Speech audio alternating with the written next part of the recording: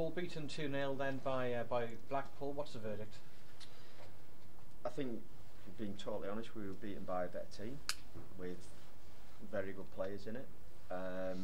But my disappointment was they didn't, or from what I was watching at least, I didn't think there was much in the game really. See the poor goal. Shouldn't have been a restart when it occurred. The referee should have let Tamisha get back in. Didn't. They were a bit happened after it, but I would have preferred to let Tamisha get back in. The sort of fourth official says, yeah, you're right, but it's like, well, what happens? Nothing. And after that, I think we huffed and puffed a little bit in that second half, in a couple of periods, but not a lot.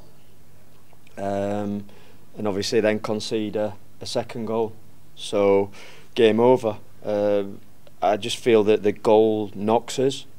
It looks like it takes belief out of some of the players, which I'm not accepting of. As in, I've said that the fans here are great. They keep behind the players. I've said it when I was here last time. It's kind of a nice place to play for a home player. You know, I'm sure there'll be the odd comment or whatever, as you're always going to get, but they don't get on your back. So that shouldn't knock confidence. So keep wanting the ball, keep committed. But that's the other word that I've used. I don't feel that we commit to everything involved in the game, and that was maybe summed up a little bit. I know it ended up being offside, but when Dan has his chance and heads it and the keeper tips it over, they can't have a ball in a box from a corner. Their player swings and misses it, it bounces, they still get the next touch to it. That's impossible.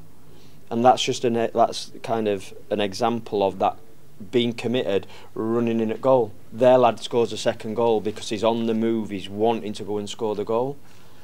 And there's too many situations in the game where and it's not as in bad attitude, it's just that being willing to be on the front foot for me. And I think we kind of almost dip his toe a little bit rather than jumping in there, and that's what I want to see from us moving forward.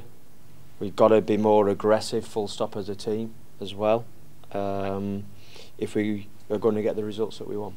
And you've had it hard to work goalkeepers, haven't you, these last couple of games? Yep. Today and at Lincoln? That must be a concern. A bit. I've seen that they can do it, so I think Lincoln, whether I like it or not, was one of those nights. I don't think that performance today was of the same ilk, personally.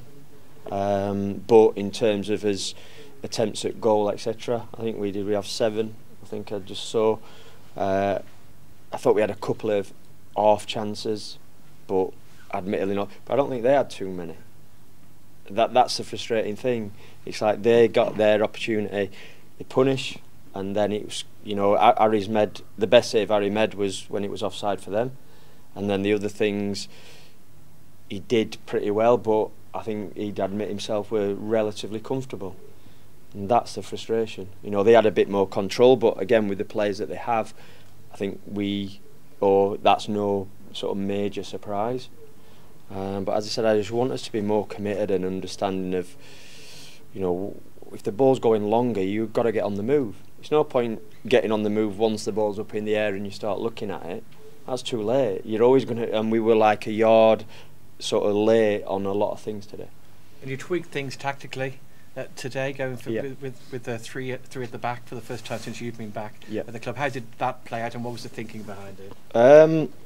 I think thinking behind it was Jason's played once when he came on at Reading, as in for me, and I think a lot in terms of that 2 centre backs.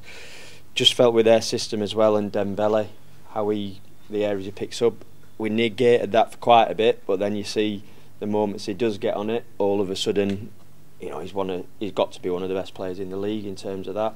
So he wanted that security in there. It kind of just lent itself. Probably what we didn't get is too much going the other way. I thought, like I said, without the ball, we were okay to a point, but it was hard to get sort of the pressure on them. But we looked, in general, like I said, to my eyes at least, secure for the most of the time that we were playing it. We changed it to two up front, second half. Didn't really like that, if I'm honest. So I'll take that one on the chin.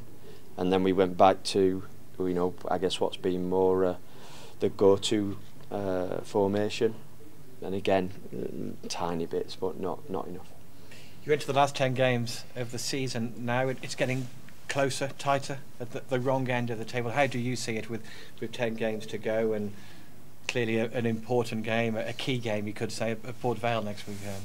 Exactly what you said, Ty. No surprise. That's what I will say. I'm not stood here thinking, I wasn't expecting this. That's the brutal truth. However, we can get out of it. Well, get out of it. We're above it at the minute, but we can do enough to be a League One team next season.